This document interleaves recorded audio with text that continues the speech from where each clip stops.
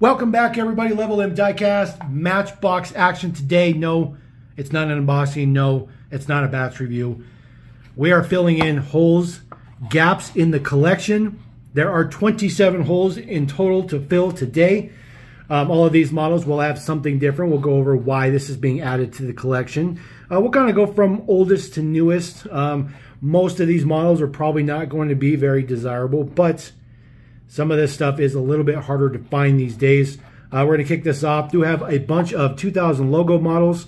This is when these were pretty hot in 2000, 1999, 2000. They were quite sought after, that's for sure. This is the Sea Rescue plane. It does have opening wings. This is the 2000 logo. I did not have the 2000 logo one, so we'll pull him out. This is when Matchbox was making some pretty good castings. It does have a rotating propeller on the front, and then it does have opening wings to make it the kind of pontoon boat. So that's pretty cool. Again, there is that Matchbox 2000 logo. I had the regular, just didn't have the logo version, so we're going to add that one now. Another one we're going to take a look at, Mercedes-Benz Track 1600 Turbo. Yep, 2000 logo. Again, model I already had, but I didn't have the logo version. There is your logo on the back, Matchbox 2000. These were considered quote-unquote treasure hunts back in the day. They were only on the first initial runs of the models, and then they did not do them anymore. So they were pretty popular for a while. They were actually pulling a little bit of coin at some point in time, but nowadays you can get most every single one of these for just a couple of bucks. So this guy does have rubber tires, by the way, which is pretty sweet. Definitely like that casting a lot. Looks pretty good. Another one in the, farm realm. This is the cattle truck. This is a Dodge cattle truck. There's your 2000 logo on the front. Again, just another one. 2000 logo. These all are going to be 2000 logos to kick it off. It does have the rubber band pieces already separated and failed, which is fine. Comes with 2 cattle in the back in blue. Yellow window looks pretty decent. Harkens all the way back to the Lesney era of this particular casting. So it's pretty cool. Looks, it's a pretty nice thing that they just don't do things like that nowadays. Continuing a little bit with the farm theme, this is the delivery truck. This is the quote-unquote first edition of the delivery truck. This was a generic, and it was actually a pretty good generic, basically in a Isuzu cab over. So there is your 2000 logo there on the front. This one does have a plastic rear section. The rest of it is metal. Even the base is metal. Does not tilt or do anything like that, but there is your 2000 logo there on the front. Does have opening doors, though, in the back, which is pretty cool. They also used this same cab setup for a flatbed tow truck. So I really feel like they had a lot of potential for this if they didn't, really change things up in 2001. Another one here. This is the Ford Expedition in military garb. Again, 2000 logo right there on the front. Blister is a bit yellowed on this one, but that's fine because we are freeing the piece. Cracking shit open. Pretty good casting. I always thought that Matchbox did a really good job on this Expedition. They used it a lot. Did have suspension on it, which is pretty nice. Something that they don't do ever anymore. So it's pretty cool. Plus, you know what they don't do? They don't do military stuff anymore. No military stuff. This is the shovel nose tractor. This is another one that harkens back to the Lesney era. There is your 2000 logo right there on the top of the cab in black print with the silver. Looking pretty good. Interesting deco on this one. They were kind of themed up. They kind of matched this particular year. Deets on the bottom, 1975. So this has been in like, I don't know, about 30-something different variations of that one. It just keeps on rolling. Another commercial type piece of equipment. This is the GMC bucket truck. Again, this is when Matchbox was making some very, very good stuff, and they had a very, very large budget. This one, there is the 2000 logo right there on the windshield. Now this one is cool for a bazillion reasons. For one, it's 3 axles, which is not common. Did get 3 tampo passes, so you get full front tampo, looks pretty good with your GMC. Full side tampos on each side. Then, of course, it does have the raised up boom. The boom does rotate around 360 as well. And then it even has this little separate cab section here with the little drill piece that you could use to drill stuff as you move through. They retooled this later on. I believe they retooled this in like 2002 and got rid of the 3rd axle. It just became a 2-axle setup, and then they kind of simplified the bucket. So this was, you know, something really, really cool. Very large, very big casting. Looks very, very good. Again, Matchbox was making super cool stuff at this time. Obviously, they don't make stuff anywhere near as cool as that now. This is the Sea Rescue boat. This one is a little bit harder to find. The 2000 logo is right there on the back. Very, very small on the gold metal base. The rest of this is plastic. This, however, does have an opening feature because a lot of stuff from this era did a lot of things. Matchbox made really good stuff. They had these nice antennas on there as well. They tend to bend a lot. Separate section for this little tower thing at the top here too. But this does have opening feature.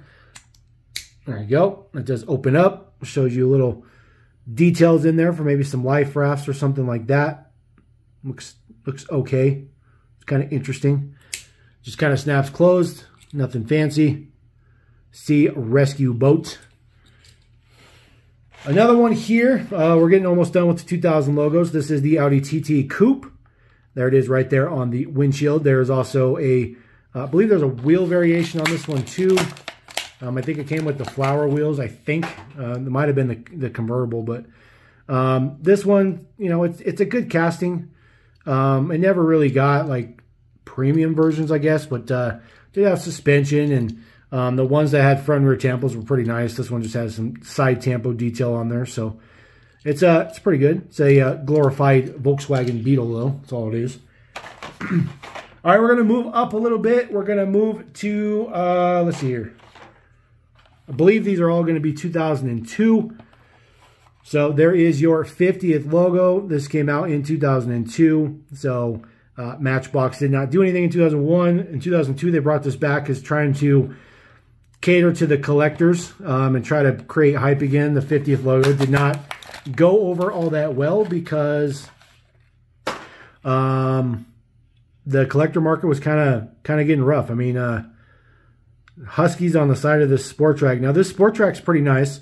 It does have a opening tailgate, and then, of course, it does have the little piece that does fold out here. This one seems to be a little bit loose. Get that to move around. Looks like it might be a little too folded in. So it's a little bit crunched this way, so it doesn't quite hold in there. But it had that little accessory that folded out, which was pretty nice. This was the last time that they did that. They only did it for 2 versions. They did it in the original release deco, and then they did it in this one.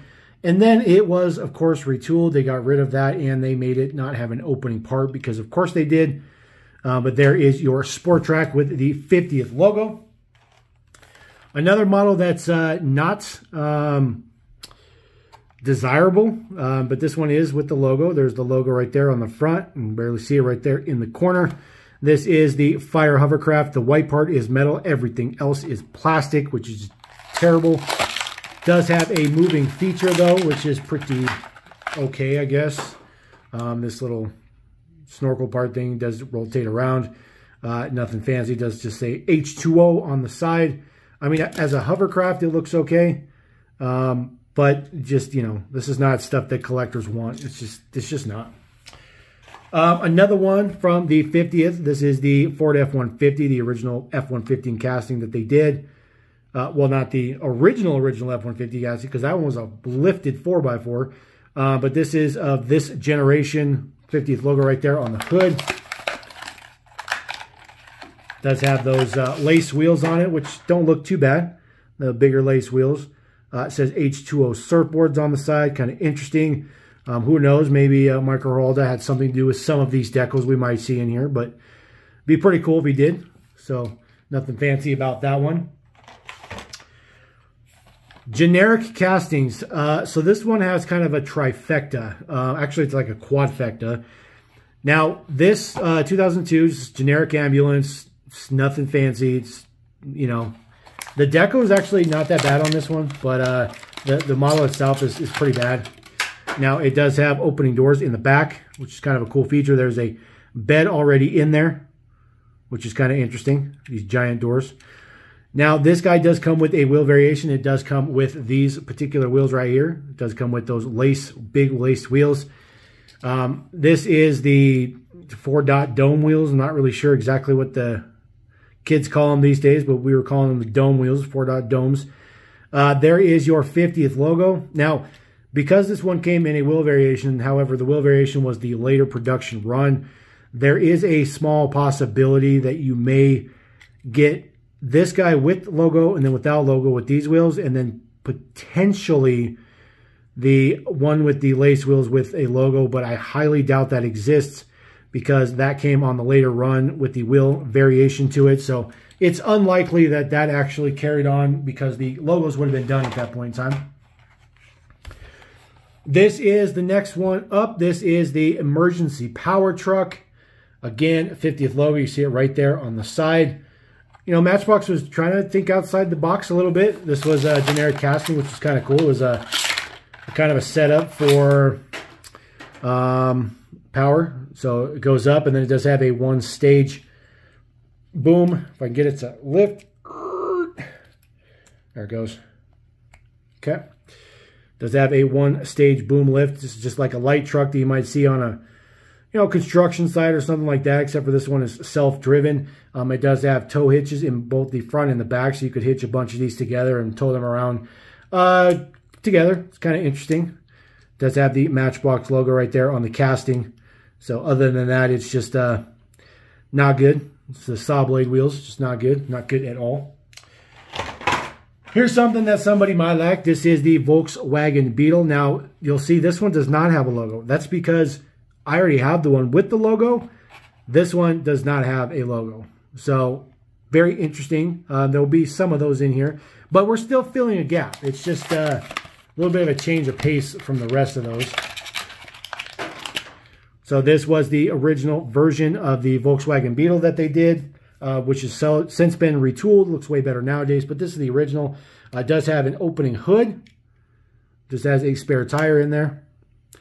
Does have a separate interior from the engine right here. It is part of the base, which nowadays the engine is now part of the interior on the new one. And of course, they got rid of the light bar. But this is the original version of the 4x4 Volkswagen Beetle casting. All right, Chevy truck. To my Chevy truck. This is the K1500 4x4 big lifted truck. Always wish Matchbox would have done a... Well, they kind of did this one that was not lifted, and they kind of did it for Taco Bell, but it didn't quite look right. I think if they had made an actual casting of this generation of basically Silverado, it would have been pretty nice. This one, again, 50th logo.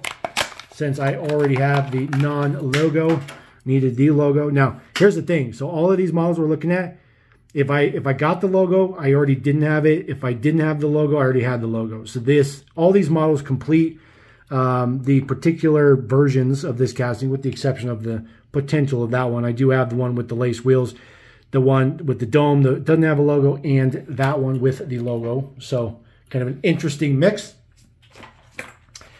This is another one of those models that does have wheel variation. Has the same one in the front here with the big lace wheels. This one does come with and without the logo, with the dome wheels, although I don't think I've ever seen the logo on the lace wheel on the front, but it does have that variation. This is the Snow Doctor, and yes, in case you're curious, it does have real actual treads in the back, and yes, they actually really roll, which is pretty nice. The whole back section in blue is plastic. The orangish kind of color is metal. Not too bad for a generic. Kind of interesting that they did the logo this direction rather than that direction, but there you go. Put that guy down there. Now, this is an interesting one. This is not a logo model. Okay, we did not get this because it's a logo model. And also see, the card art is very interesting because This is a very, very, very late run. 2000. This is 2000 model. Very late run into 2001. So this got the new updated card art. However, it did not, change over anything here. It is still number 59 from the 2000 series, the FedEx delivery truck. Must have been late in the run. But what you will realize here is, and I'm going to challenge you guys, if you have this FedEx truck in your collection, take a look at it, because it's very likely that you have a clear window. This is a blue window. Now, I will be 100% upfront and honest and frank with you guys. I had no idea that the blue window existed. This was actually pointed out to me by a buddy when I was looking at this model, and thankfully I was able to scoop this up because my buddy pointed it out for me. Appreciate that, Colt. Thank you very much. So this is the blue window version. Obviously, I didn't have, never even knew existed. But this came at the last run of the FedEx delivery truck. Very, very end of the 2000 production at all. So they must have changed the window for some reason. But definitely doesn't look as good as the clear. But now that we have this blue one, which is pretty nice, we will add that in there. I always did like this box truck a lot. It is all metal, the whole thing, except for the chrome base. It is based on the Econoline, obviously. Just box end on the back. Nice FedEx on the back. I don't know if FedEx just doesn't really license much anymore, but you just don't see that on anybody. Nice, good details on there. Then super chrome base, ultra chrome, and then, of course, super suspension. But yes, this thing is quite heavy. It's quite a bit of metal, and it's pretty thick. So we'll put him right in the front. All right, we're going to fast forward all the way to 2003 and 2004. Because, yes, we're going to talk some Hero City. And, yes, Matchbox, again, tried to bring that nostalgia flavor back of the logo models. This time as Hero City. So you can see there is a logo right there. Hero City logo. It was the same situation as all the rest of these. 2000 logos, 50th anniversary logo. They all were the quote-unquote treasure hunts. This Hero City stuff is actually quite difficult to find these days. It's not valuable. It's still junk. The problem is they didn't sell a lot of it when it was on the pegs because people didn't want it because it was junk, and it's still junk. But as a completist here at Level M, which is what we are, we need to have these. This is the Speedboat. Looks pretty good. It's actually a pretty decent casting, I think. It does have that rotating radar in the back with the dual motors. I think this is actually pretty decent for a generic. Nothing really all that great about it, but it's a generic. Moving through, we got another Expedition. This guy with the flower wheels, Metro Alarm. Not too bad of a deco, considering most of the Hero City stuff is junk. And trust me, we got some doozies coming up. But there again is your Hero City logo right there on the hood. Did have the light bar added in as a separate piece. This casting was never modified to include that in the mix. So it always was an added on light bar as they used it. Otherwise, they just stopped using it. Still had suspension at this time, which was pretty nice. Blue window was an interesting choice. But other than that, not too bad. Not too shabby. So we like that one. Thought we liked that one. All right, Chevrolet Avalanche. Pine Forest deco on the side. There is your logo right there on the back by the gas station. Or gas station, the gas cap. It does have the saw blade wheels on it. This Avalanche was one of the few things that came out of the kind of Hero City era as a pretty decent casting. It's a little small, but I think it looks pretty good. It does say Chevy Avalanche on the back. Does have the bed covered up. I think this casting is actually pretty good. Not too shabby. I think Race Grooves might agree with me that this is probably pretty good casting as well. So there you go, just with the logo. Now, this is the only model in this entire mix that I don't have the other version of. So this Hero City, now there are still Hero City models I don't have. It's pretty rare. There's not that many, but there are some that I don't have. And this was one that I didn't. So now I do have the logo. There's the logo right there. This is the Land Rover Discovery. I actually didn't even have this version at all. So I'm pretty happy to add this one. It says Bighorn Forest on the side. Looks pretty decent. I'm not sold on the red window, but the Discovery casting was pretty good. This is also a Hero City era casting. They weren't that great back then, and the bases were not great at all.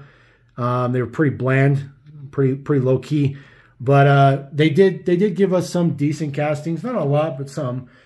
This definitely was not one of those. This is just the tanker truck, the emergency tanker truck. I call it the Hero City tanker truck. There is the giant logo on the hood, huge logo. This one, don't know if it still has the feature, but we'll see if it does. So the original version of this actually had that hose you could pull out in the back, kind of like Hot Wheels did with their Peterbilt tanker. This one does not have that hose pull out anymore, so that feature is gone on this version. It does have an actual see-through tank. A little bit logo on the side, saw blade wheels. Not horrific as a generic, but it's not good. It's not horrific, but it's not good. And it does come with a trailer hitch, which is interesting. So the interesting thing about this is this casting is like 6 or 7 parts to make this casting, which is just ridiculous. They had some relatively large budgets in the 2001 to 2003 series until everything fell apart for them in 2004. This is the generic taxi. There is your logo right there. Ba-ching! Just another one that I didn't have. I have the original with the without the logo, and now I have the one with the logo. Nothing fancy about this one, just a generic taxi, another Hero City era casting. Just nothing doing. Blue windows, kind of weird. This is one of the worst ones that came out of the Hero City era. This is the motorcycle with sidecar. There you can already see the logo on the front. There are some significant changes to the yellow paint too on some of these models, like mid-run. The yellow got significantly darker. So there's a couple of variations out there if you're a shade variation nut. Some of them are very dramatic though. I do have one floating around somewhere. This one is kind of interesting. It does have a completely brand new different wheel than where you're used to with the 3-spoke. There are 3 of them, obviously. There is the base Dietz. Can't really read it because it's all yellow. Kind of a 2-part, assembly part there. Some riveted and some screwed together. All right, we got a couple more here. Wrapping up Crappy Hero City. This one does not have a logo because I had the logo version. The original one with the logo would be right here, which I already have. This was the kind of the replacement for the super fast snorkel fire truck, and it did not do justice. It was blasphemy. The good thing about this particular version, it still has the functioning features to it. Now the cab does not turn, but I mean the boom does extend in 2 parts, and then it does rotate around. Right after this, it was retooled, and then this whole boom section just became one single piece. And it didn't do anything. It just sat there just like this and didn't do anything. But you can tell this is the reincarnation of the snorkel fire truck. It's not good. It's just not good. It's just not good. They call it a bucket fire truck. It's a snorkel fire truck. All right, last one we got here. All right, so I guess I misspoke earlier. I like when I get corrected, though, because then you guys can see I get corrected. This was the last version they did before it was retooled. So this was 2003 or 2004. This is 2003. So 2003 Hero City. This is another one of these sport tracks. Of course, the rubber band is just annihilated. Try to get those pieces off of there. Hopefully it didn't ruin the paint. Ooh. Ooh. Terrible. It's really, really bad. I'm going to have to get some cleaner. I hope that it's just residue on there. Ooh. You guys know the struggle's real.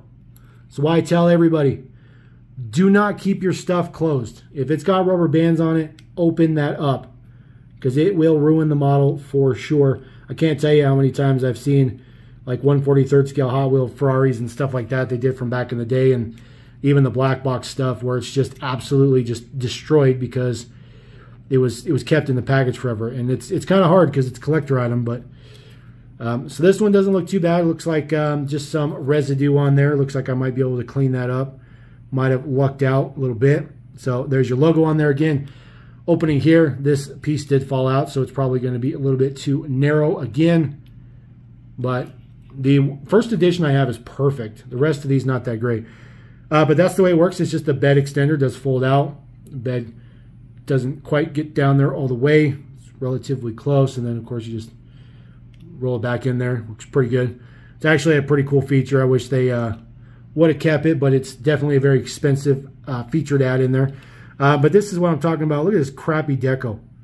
And you know what? Whoever did it, you know what? That's your job. You know, you're doing what you got to do. But it's terrible. And of course, it had a purple base. Hero City was a rough time indeed in the Matchbox history. So there you go. I have filled in a whole bunch of holes. I think it's 27 of them. 1, 2, 3, 4, 5, 6, 7, 8, 9, 10, 11, 12, 13, 14, 15, 16, 17, 18, 19, 20, 21, 22, 23, 27. All right, there we go.